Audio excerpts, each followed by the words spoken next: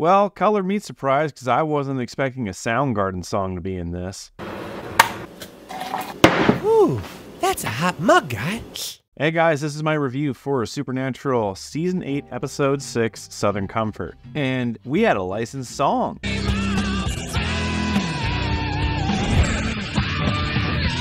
You know how long it's been? It's weird if you go back and watch the original 5 seasons of the show, really the first 3 seasons, and just see how much licensed music was used in the show. And then it gets so rare as it goes along. Like, I remember when they used a licensed song in season 15, and I think I felt like I had been pulled out of a parallel universe. So it was cool to see, especially a Soundgarden song. While its use in the episode is a little bit random, don't mind the mystery of this one. This is another one of those stories where they've taken something that's kind of been done already in the show and just giving a different spin on it, but still being able to give some sort of genuine feel to it. And that is with this penny that is being passed along, all linking back to Civil War brothers fighting each other and killing each other. And it just has people taking out their aggression on people that have wronged them recently. And it all also ties in to Sam and Dean. Give Carver credit. He knows he doesn't exactly have a lot going on for him this season, yet he's still making the filler episodes actually mean something in terms of what the overall narrative is. And that narrative is very much akin to the first season, being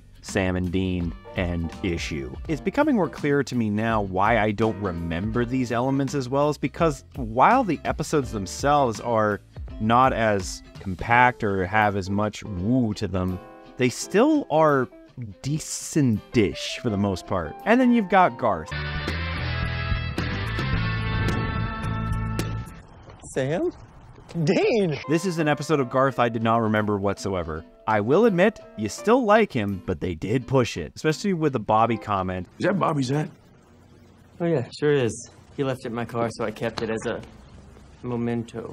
What are you doing? It's not how you wear it. Kind of go like this up and down with him because he's wearing Bobby's hat. He's trying to say Bobby's euphemisms and whatnot and catchphrases. And sometimes it works, sometimes it doesn't at all. You're such an idiot. No, wrong.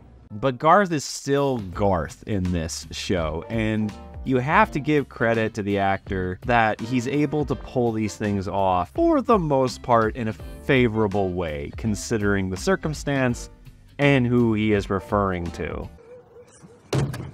Balls!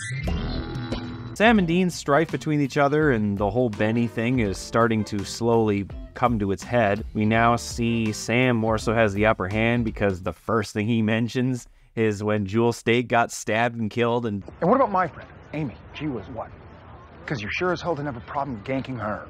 Well, I guess people change, don't they? That is one big pile of shit. Oh, buddy, if you said that to me after something like that, I'd punch you in the fucking face. And then obviously the penny leads back to Dean, and then there's the confrontation between the two of them about, you know, what they're going through, what's happened, Sam abandoning Dean. And then at the end of the episode, after everything is said and done, Sam comes back to it and says, you better understand why. I told you from the jump where I was coming from, why I didn't look for you, but you had secrets. You had Benny, and you got on your high and mighty, and you've been kicking me ever since you got back. But that's over. And if Benny comes across me, I might just ice him. And now there is another beef between them. Yeah, I'm talking more so about this because the actual story of the episode is very forgettable with this penny thing being passed along. I will give credit, while that montage comes out of nowhere about where the penny came from, I like how it's used in the episode. Mainly because of the Soundgarden song. But I also love it when the sheriff just gets blasted. It just comes out of nowhere. Or when the window in the hospital gets blasted. That actually made me jump. I genuinely had a jump scare from Supernatural, which I don't even remember the last time that happened. I think Garth, he's maybe used a little bit too much. They tried to do more with him than they probably should have done with him, in all honesty. But I still think he's all right. I like the strife between the brothers in this one.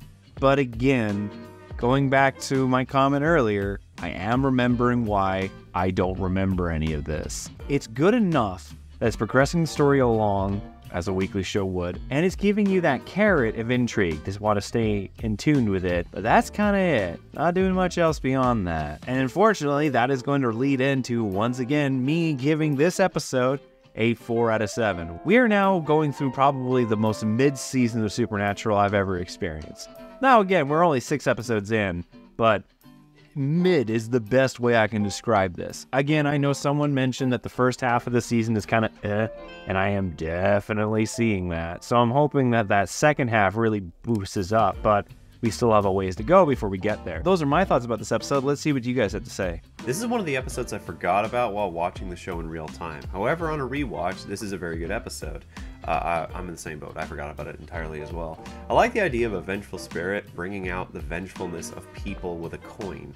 I also really like Garth in this episode, how he stepped up after Bobby died and how he stands up to Dean after talking about Bobby's role. There was some good humor. We won!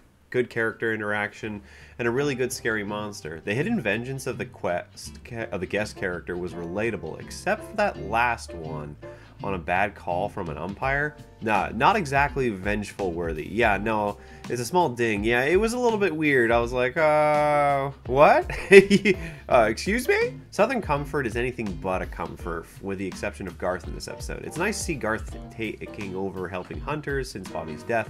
Love how he became a hunter, killing the Tooth Fairy, and then became a dentist, like he always wanted in season 15. Oh yeah, you're right. It's nice to see Bobby impacted how Bobby impacted other hunters, but it makes you realize his departure was more personal to Sam and Dean instead of having a hunter's wake.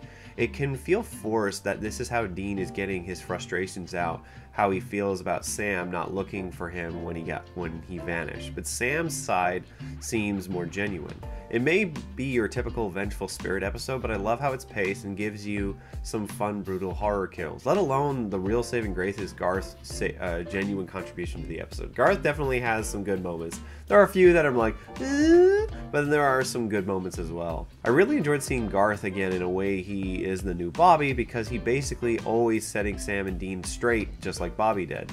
When they are at odds with each other, it was interesting learning how Garth got into the hunting life. I like how Garth stood up to Dean about Bobby, and he's totally right. Dean isn't only a person who cared about Bobby. I also like the final conversation between Dean and Garth. Once again, DJ Qualls did a brilliant job. He just finds a way to make you like him, no matter the circumstance. When Garth snapped at Dean for telling him off about Bobby's role, saying Bobby belonged to all of us, Dean, not just you and Sam, I'm just taking what he showed me and trying to do something with it. That's all. I really actually felt for Garth. It's probably the moment I started liking him. He had wormed his way into my heart already at that point, but yeah, that would have been a good moment for it too.